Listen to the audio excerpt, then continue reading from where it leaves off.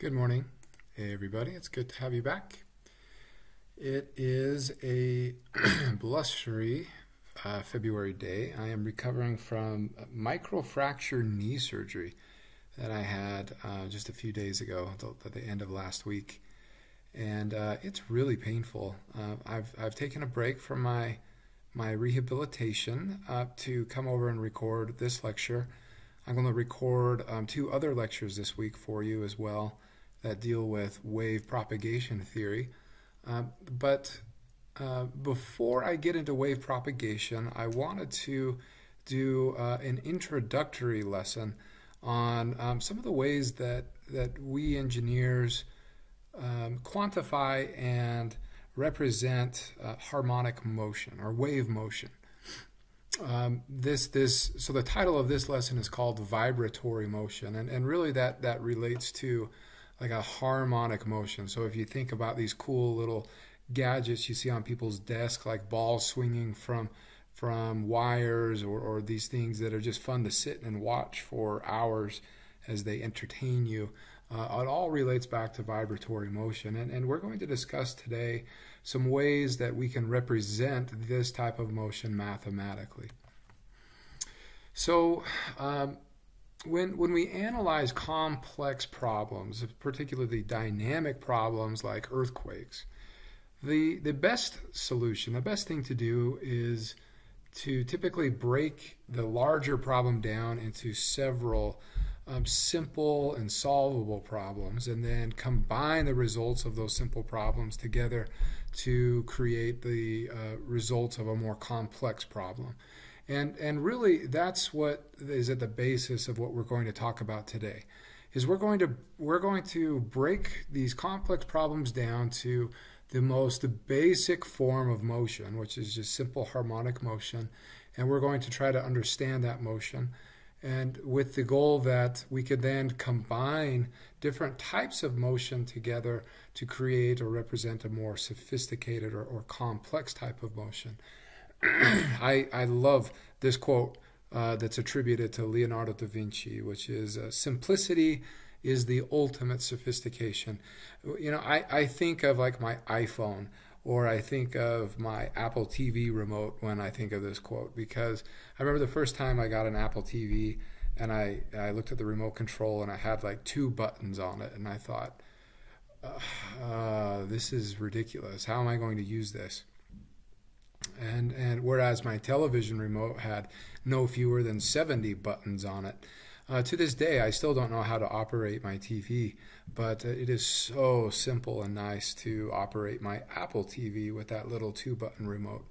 And so we're going to learn some of the, I guess we'll call it the Apple TV remote of ground motions, and that will allow us to do some more sophisticated problems here in the very near future.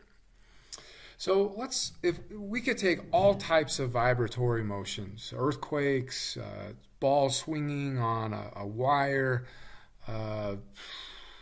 any type of machine vibration, any type of vibratory motion at all, and we can break it up into 2 general categories. The first category is what we might call periodic motion, and periodic motion means that the motion repeats itself.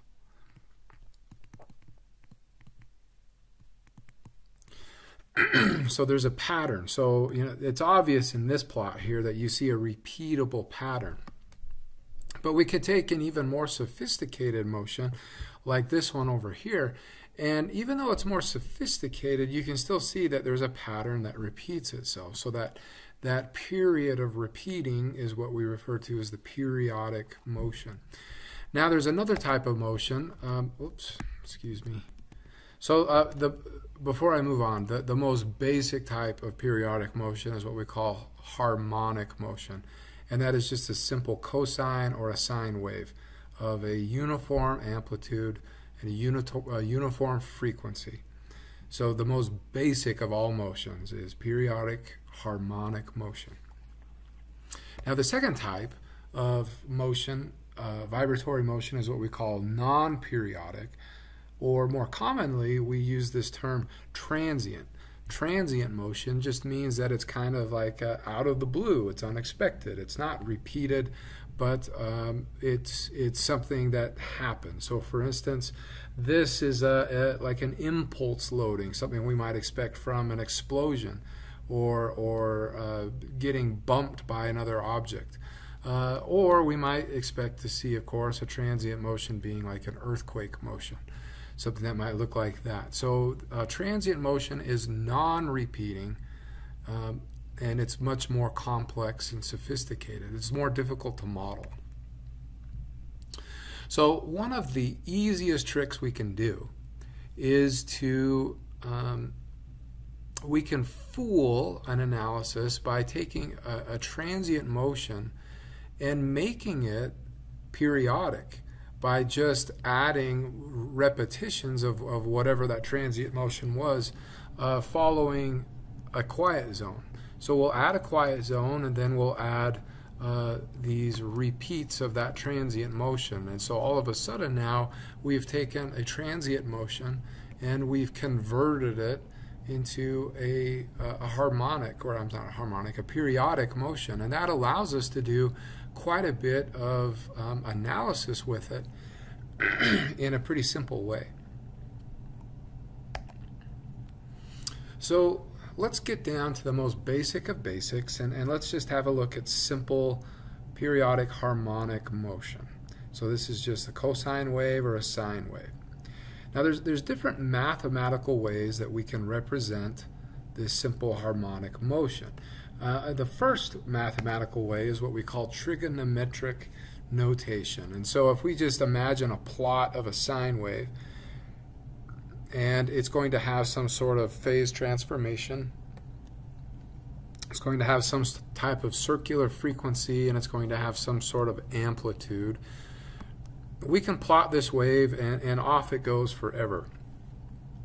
And a lot of people, especially a lot of young students, prefer this type of notation and this type of plotting because, well, it makes sense to them. The downside to this is that this line here goes on for infinity. It goes on forever, but we just cut it off. And so you see that we're actually representing a very small physical representation of this wave. And so there's a lot more efficient ways to represent this notation trigonometrically. Another one of those would be to use something similar to an Argand diagram, where in this instance we have a real component. This would be the displacement of the wave, and that's going to be the y-axis. And then we have an imaginary component, or a non-real component, and that's going to be on the x-axis. And what we have is we have a vector, and that vector has a certain it has a magnitude, and the magnitude of that vector is equal to a, and it's spinning at an angular velocity of omega. And so at any given point, the height of this vector, the vertical component of that vector, shown here, is the height of our sine wave, so to speak. And so you can picture then, as this vector spins around 360 degrees, its vertical component increases until right at this moment here it's perfectly vertical. There is no horizontal component. So that's the peak of our sine wave with an amplitude of a, and then it continues to decrease when it is perfectly horizontal like this. All of the vector is in the imaginary domain, so we have no height to it, so the value of our sine wave is equal to 0. And then it continues down, going in the other direction until eventually it reaches the bottom of our circle here. So now it's the bottom of the sine wave, and around it spins with no end. So you can see that this might be a more realistic representation of that sine wave plot. But it requires you to do some mental thinking, some imagination, where you have to plot in your mind that sine wave, so to speak. So this approach right here is what we call a rotating vector representation, and in this instance there's no phase angle. This is just a simple notation with the angular velocity and time, of course. So if we were to plot then another approach, this would be what we call alternate trigonometric notation, and this gets a little more complicated, but it allows us to deal with a little more sophisticated waves.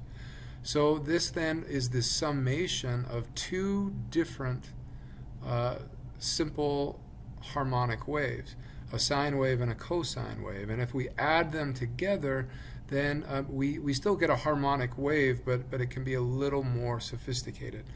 And so in this notation, we have the first wave, which is a cosine wave, and that's plotted right here with this dashed line. And then we have the second wave, which is a sine wave, and that's plotted here with this dotted line. When we add the two together is what we end up with, this solid line right here. So again, we're plotting this graphically, as you might on like a piece of graphing paper or something, and we're still limited by the fact that this is an infinite wave, it's an infinite function, but we cut it off. So we're not doing a very good job graphically representing that. We can represent it with our spinning vectors, but because we have two functions, we have a cosine wave and a sine wave, we need two vectors as well. So this first vector here represents our cosine wave, and it will have whatever amplitude A. And then we have our second vector here, which represents our sine wave, and its amplitude is equal to B. Now remember, again, we only care about the vertical components of these vectors. That's the real component, or the displacement component. And these vectors are spinning often opposite directions that are opposite to one another. So this vector might be spinning in that direction, and this vector might be spinning in this direction, each at their respective angular velocities of omega. In this case, we're showing that they're spinning at the same angular velocity. But the summation of the vertical components of each of these vectors is therefore our displacement function. So again, this is our rotating vector representation. Now, a lot of mathematicians, they shy away from this trigonometric notation. It's just bulky, it's complex, it's hard to use, and instead they like to use more complex notation. So this is using complex numbers, where using Euler's law we can convert everything to complex notation, where now we're using I, which is the square root of -1. It's an imaginary number. And we can still plot the exact same function, but now in a much more elegant way. So if we were to plot this using our rotating vectors, we'd end up using Argand diagrams, where now we have two vectors. One is spinning clockwise, one is spinning counterclockwise, and the summation of the vertical components of each of those vectors gives us the real component. So again, we're only looking at the vertical component of each of those vectors, and we're summing them together to get the real component. Everything that's in the x direction is imaginary, and so it's not real. But you can see how the height of those two vectors added together equals the height of our sine wave. So when both those vectors are at their apex, in other words, they're here and here, when we add those together, we're going to get a vector that is equal to the full height, and that gives us the peak of our wave, of our harmonic wave there. So that's how complex notation works, and even though I know conceptually, most normal people hate complex notation because the idea of imaginary numbers does not make sense to them. Mathematically, it's much more simple. And so a lot of mathematicians will rely on complex notation to solve wave equation problems. So let's dive now into a topic called Fourier series. So we introduced the topic of a Fourier series a few weeks ago. And the way we introduced it, we said that a Fourier series allows us to break a complex periodic function into a series of simple harmonic functions of various amplitudes and frequencies. So let's just do a quick review. So if I have a time history, and let's just say that this is, we'll say that's displacement as a function of time, and this is time, and I have some time history that looks like this. I can break this wave into a series of, let's see, into a series of waves, of harmonic waves. And what I can do is I can look at all the different possible frequencies of a harmonic wave and say, how many of those frequencies are in this wave right here if I were to make this transient motion into an equivalent periodic motion? And so what we might see is something that might look like this, which might tell us that at this frequency we have a wave that's equal to this amplitude, and at this frequency here we have a wave that has this amplitude, and at this frequency here we don't have very much amplitude at all. And so it's a way for us to represent complex transient motions by using a summation of a bunch of harmonic motions of certain amplitude and certain frequency. So that's what the Fourier spectrum is. So, and the reason we like Fourier series is because it's very easy to analyze the individual harmonic motions at each frequency from the Fourier spectrum. So analyzing the transient motion is hard, but if we can analyze each independent harmonic motion from each frequency, that's much, much easier to do. So in the Kramer textbook, Geotechnical Earthquake Engineering, and in the appendix, section A3, there's a great derivation that you can look at that will talk about the various forms of Fourier series. And if you're not familiar with Fourier series, I recommend you go read it. It's not a long read, but it's really, really informative, and I think it will help you. So a couple of the things that section talks about are some of these different forms of the Fourier spectrum. So the first we want to talk about is what's called a Fourier transform.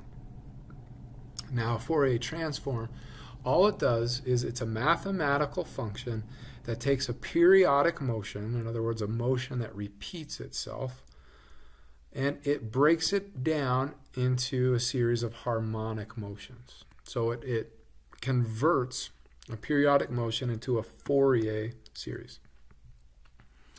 So there's different solutions, there's different, I guess we'll call them mathematical recipes to perform these Fourier transforms.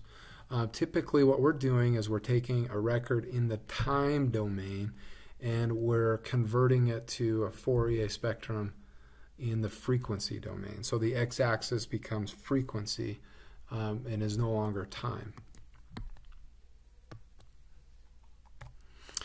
Now, a discrete Fourier transform, this is one of the great contributions to the field of electrical engineering and signal processing. It's a numerical approximation of the Fourier transform, and it's based on summation rather than using mathematical integration. And so as long as you have a computer that can sum lots of things quickly, then it's very, very fast and very, very easy. And so with the invention of computers and calculators, this DFT, or the discrete Fourier transform function, became probably the most widely used function for performing Fourier transforms. It's very, very common today and numerically to use with machines and then in signal processing. Another big advance in computational signal processing was the introduction of what's called a fast Fourier transform, or an FFT. This is, again, it's similar to the DFT, but we're making more computational assumptions, and it's incredibly fast. And so with computers today, it's instantaneous. We can go to a Fourier spectrum from a periodic motion instantaneously. But what if you want to go from a Fourier spectrum back to a time series? So we want to go the other way. And we can do that doing what's called an inverse fast Fourier transform, or an IFFT. So this is an algorithm that just goes the other way. It goes from a Fourier transform back to a periodic wave motion, typically in the time domain. And so this is really useful from converting back from a Fourier series to a time history of an earthquake motion. So why introduce you to all of these things? Well, because as we move through this class, we're going to get into the topic of site response analysis. And we're going to talk about how waves moving through different media are going to be amplified or filtered or de-amplified, and so when they come out the other end, the waves are going to be significantly altered. And one of the easiest ways for us to deal with that is through the use of Fourier spectra. So let me show you how that might work. The idea is we're going to take an earthquake time history, and we're going to make it an equivalent periodic time history. So we're going to effectively try to copy it and repeat it off for infinity. But we don't do that. The computer, the machine does that. Then what we're going to do is we're going to apply a Fourier transform, a fast Fourier transform. And we're going to break it into the summation of all of these different harmonic waves. And then we can analyze each of those waves individually. So analyzing any one of these waves is super easy. We can do it with a simple equation. So we can analyze the response from each of these waves, and we'll have thousands and thousands of these different frequencies and amplitudes, but it doesn't matter because with machines it's super fast. So we're going to analyze the response of each of those components, and so we're going to end up then with the response of our system, whether that's like a site response or a response of our vibrating structure, whatever that is.